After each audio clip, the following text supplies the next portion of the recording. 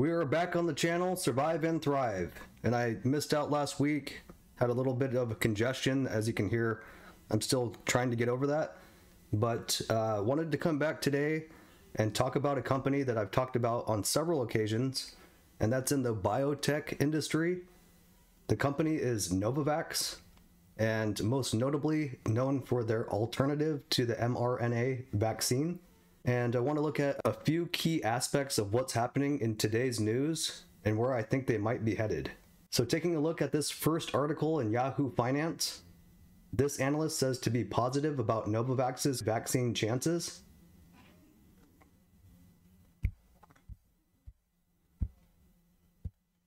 And like Pfizer and Moderna, Novavax also has their own version of the vaccine.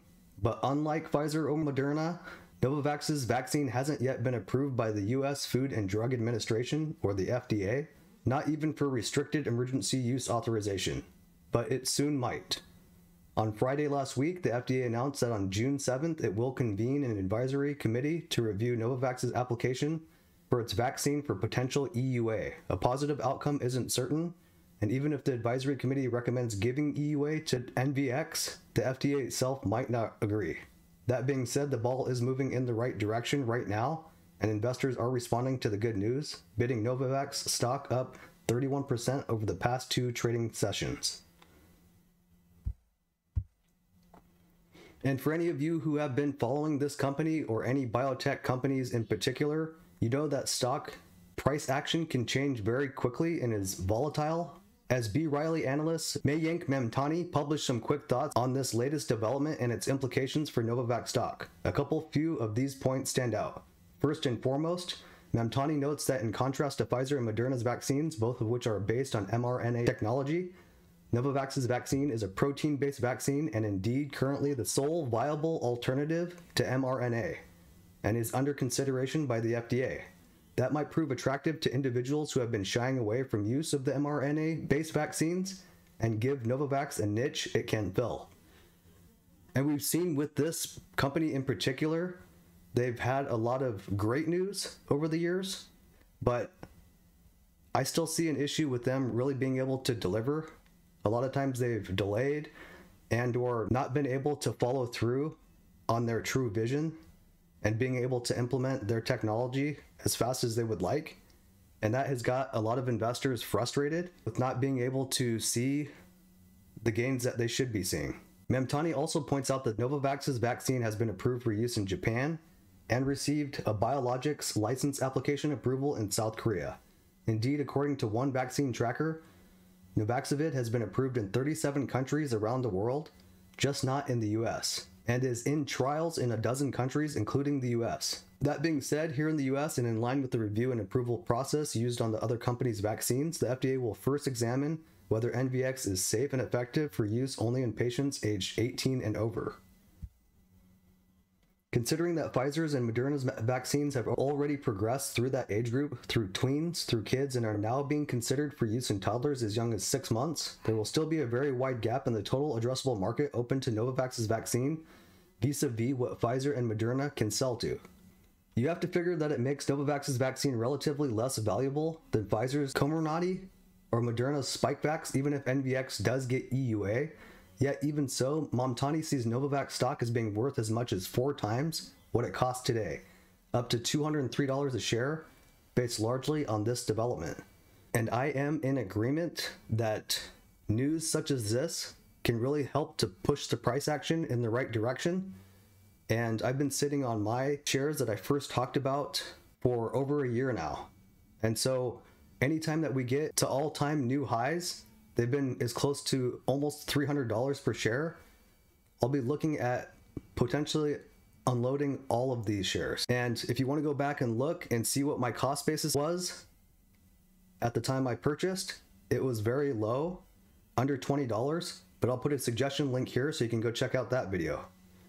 Timeline-wise, Mamtani says he's expecting Novavax to submit clinical trial results to the FDA in this current Q2 based on positive results generated from Phase 3 Prevent-19 adolescents cohort, and notes that the company is already proceeding to 3rd booster dose evaluation, for which Novavax may seek approval in the second half of this year. Finally, earnings-wise, Mamtani notes that Novavax is continuing to manufacture and ship NVAX doses worldwide in expectation of positive EUA results. He predicts the company will succeed in raking in full-year sales of between $4 billion and $5 billion, and he rates Novavax stock a buy. Overall, NVAX has 7 recent analyst reviews on record, breaking down to 5 buys and 2 holds, giving the stock a moderate buy analyst consensus rating. Based on the $169 average price target, shares could rise 188% in the next 12 months. So those are all positive catalysts and moving us in the right direction, and that's why I continue to hold. I want to see where this one goes, and always in the back of my mind, like I've talked about before, this company has a authorization for a flu shot, and so once they get back to pushing that through and moving towards an accelerated program for approval with the FDA, we could see that really start to boost sales and bring in revenue, which Novavax has never seen before. And once that happens, be ready to watch that share price really jump. Going over to another Yahoo Finance article, can Novavax rebuild investor confidence? Analysts weigh in. The pandemic tailwinds have been spirited away on the wind of a change. Companies which thrived as COVID-19 concerns trumped any other global developments are now feeling the effect of its waning influence. This has been evident from the performance of e-commerce stocks, streamers, and all manner of WFH names, or working from home. Of course, pandemic stocks, that segment which came into being as the pandemic took hold, are feeling the effect too. With the pandemic now on the back foot in many parts of the world, the demand for COVID vaccines is dropping, a fact noted by B. Riley's Mayank Mamtani. The imbalance to supply and demand for these products has been particularly alarming, as already evidenced by J&J's first quarter earnings guidance and anticipated first quarter earnings commentary from AZN, BNTX, Pfizer, mRNA, REGN, Mamtani explained. But more so than any of those companies, one of the pandemic era's biggest stars has suffered the most from the shift in sentiment. Novavax shares are down 81% over the past 12 months, as the Maryland-based vaccine maker still hasn't managed to get its COVID-19 across the finish line in the US. The company has yet to receive emergency use authorization, as we talked about before.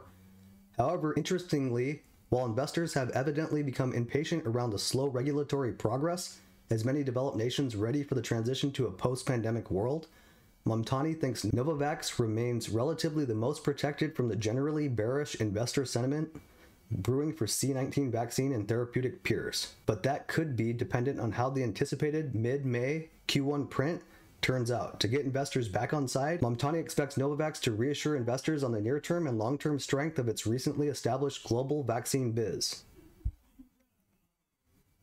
And by reiterating the fiscal year 22 revenue guidance of $4 to $5 billion, the company could take the first step in rebuilding investor confidence, with its rejuvenated protein-based platform continuing to serve as a source of delivering diversified, multi-product portfolio for COVID, flu, malaria, and RSV. And lastly, I wanted to touch on yet another article in Yahoo Finance. It just happens to be that most of the news I've been able to find have been from this source. Is a surprise coming for Novavax this earnings season? Investors are always looking for stocks that are poised to beat at earnings season, and Novavax may be one such company. The firm has earnings coming up pretty soon, and it's actually Monday's close. So by the time I actually publish this video, we will be able to see the results of their Q1 earnings, and that will give us a signal to tell us if that's going to help increase or boost their share price and push them into a positive catalyst, or continue them on a downward spiral. The firm has earnings coming up pretty soon, and events are shaping up quite nicely for their report. That is because Novavax is seeing favorable earnings estimate revision activity as of late, which is generally a precursor to an earnings beat. After all, analysts raising estimates right before earnings with the most up-to-date information possible is a pretty good indicator of some favorable trends underneath the surface for NVAX in this report. In fact, the most accurate estimate for the current quarter is currently at $3.67 per share for NVAX, compared to a broader Zacks consensus estimate of $3.33 per share. This suggests that analysts have already recently bumped up their estimates for NVAX, giving the stock a Zack earnings ESP of plus 10.13% heading into earnings season.